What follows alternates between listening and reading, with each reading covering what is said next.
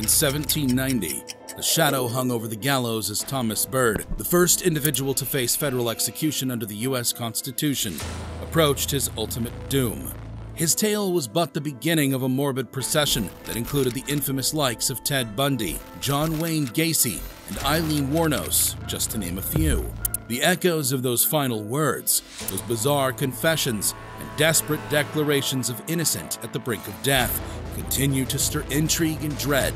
Brace yourselves to hear some of the most famous last words of executed inmates.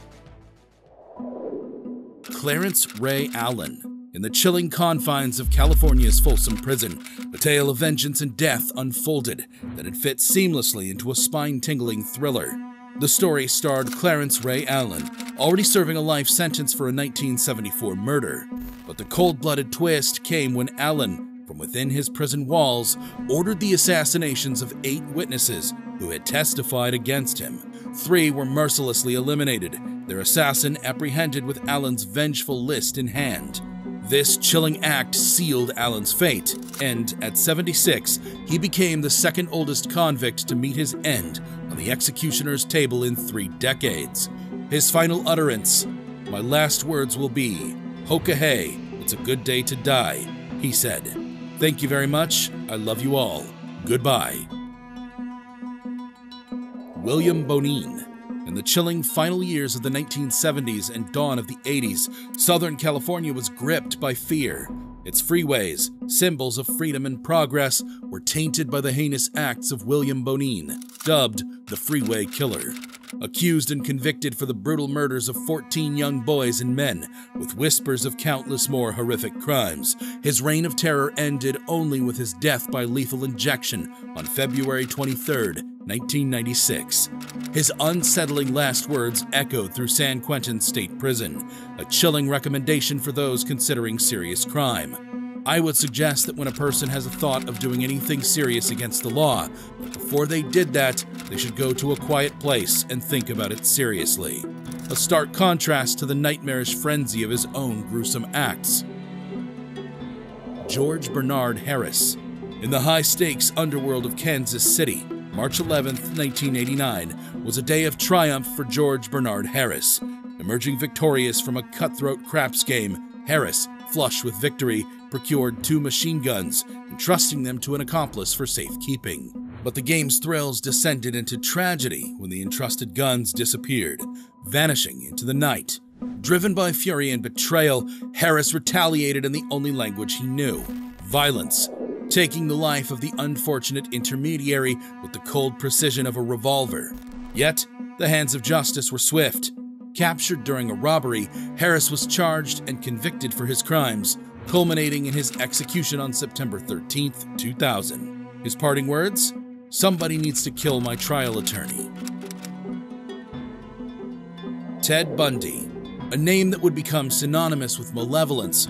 He was a predator who hunted in the shadows of society. His crimes, a chilling array of murders, rape, kidnappings, were committed with such relentless cunning that the true count of his victims remains concealed by the fog of terror he cast. Condemned for the brutal slaying of 2 Florida State University sorority sisters and a 12-year-old girl, he was to face the final retribution for his sins. These horrific acts followed his audacious escapes from jail twice in Colorado, where he was initially detained for the murder of a nurse in 1975. Even as the specter of death loomed, Bundy confessed to an astonishing 30 homicides across 7 states between 1974 and 1978, although estimates suggest his heinous tally might exceed 100 lives snuffed out prematurely. His last night on Earth was a discord of sobbing and prayers. At dawn on January 24, 1989, bound to the merciless grip of Florida's electric chair, he was asked for his final words. Addressing his lawyer, Jim Coleman, and Fred Lawrence, the Methodist minister who shared his last prayer, he requested, "Jim and Fred, I'd like you to give my love to my family and friends." Watch exciting free crime documentaries every week? Subscribe to our channel now and strangle that bell icon to be notified of new updates. Eileen Wuornos, a forsaken woman, made her living in the shadows. As a sex worker on Florida's lonely roads, Wuornos claimed her actions were only in self-defense, but her relentless shooting spree in 1989 and 1990 resulted in the death of several men, convicting her in 6 of these horrifying murders and spiraling her onto the state's death row. Her existence, shrouded in darkness, was punctuated by her final cryptic words on October 9, 2002, moments before the lethal injection seized her life. She invoked visions of Hollywood blockbusters, prophesying an apocalyptic return. "I'd just like to say that I'm sailing with the Rock, and I'll be back, like Independence Day with Jesus, June 6th. Like the movie, big mothership and all, I'll be back." Labeled as America's first female serial killer, in her final act, Wuornos dismissed her attorney, abandoned all appeals, and willingly embraced her impending doom. John Wayne Gacy. Hidden beneath his facade of a jovial clown named Pogo, infamous as the Killer Clown, John unleashed a reign of terror in Chicago. Between 1972 and 1978, he cold-heartedly snuffed out the lives of at least 33 teen boys and young men, their final moments spent in his suburban Norwood Park abode. The majority of his victims were strangled, their bodies buried in the space beneath Gacy's house, a gruesome graveyard. For 12 of these ghastly murders, he was sentenced to death. On May 10, 1994, Gacy met his end via lethal injection. Yet, his brazen audacity endured till his final moments, his last words punctuating his monstrous legacy: "Kiss my ass." Wesley Allen Dodd. Dodd's horrific story unfolded with multiple arrests and mandated therapy for child molestation convictions. But matters got worse when he pleaded guilty to the chilling sexual assault and murder of 2 young brothers and a subsequent abduction and murder of a 4-year-old boy. On January 5, 1993, Dodd was led to the gallows, marking the first legal hanging in the U.S. in 28 years. His refusal to appeal his case, coupled with his specific request for execution by hanging, added a chilling finality to his story. His haunting last words ring in the annals of criminal infamy. "I was once asked by somebody, I don't remember who, if there was any way sex offenders could be stopped. I said no, I was wrong." Kimberly McCarthy. In a seemingly harmless request for sugar, Kimberly McCarthy gained entry into her 71-year-old neighbor's home in Lancaster, Texas in 1997. In reality, this was the beginning of a sinister plot to fuel her crack cocaine addiction. Unleashing a brutal assault, McCarthy stabbed her unsuspecting neighbor, stealing not just belongings, but the very life of the elderly woman. Accusations of 2 other similar slayings haunted her, though trials never materialized. On June 26, 2013, the cold steel of a lethal injection extinguished her life, marking the 500th execution in modern Texas. Her parting words, laden with conviction: "This is not a loss. This is a win. You know where I am going. I'm going home to be with Jesus. Keep the faith. I love y'all.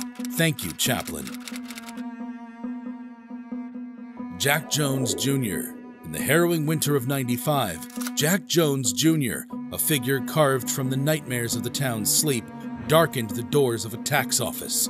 There, the unsuspecting Mary Phillips and her 11-year-old angel Lacey fell prey to his wicked plot. As Lacey's light was snuffed out, Mary's life was horrifically extinguished. At the grisly scene, the hush of death was broken. Lacey's eyes fluttered open, reflecting the flash of the investigator's camera. A startling miracle in the depths of horror. The court sealed Jones' fate with a needle, condemning him to the cold embrace of death on April 24, 2017. His final words hung in the air like a chilling fog. "I hope over time you can learn who I really am, and I'm not a monster. There was a reason why those things happened that day. I'm so sorry, Lacey. Try to understand I love you like a child." Rosendo Rodriguez III. In the haunting year of 2004, Rosendo Rodriguez III orchestrated a dance of death within the quiet town of San Antonio. A sweet 16 became a grim tombstone, her life cruelly snuffed out, her remains hidden in an unassuming piece of luggage, discarded in the city's forgotten landfill. A chilling pattern emerged when, a year later, a 29-year-old woman suffered the same ghastly fate. The haunting thread of his misdeeds wove through 5 additional assault cases, creating a grim tapestry of terror. On March 27, 2018, Texas's icy needle delivered final justice. His last words echoed in the sterile chamber. I have fought the good fight. I have run the good race. Warden, I'm ready to join my father. Let us know in the comments what your last words would be. Stay tuned and see you in the next video.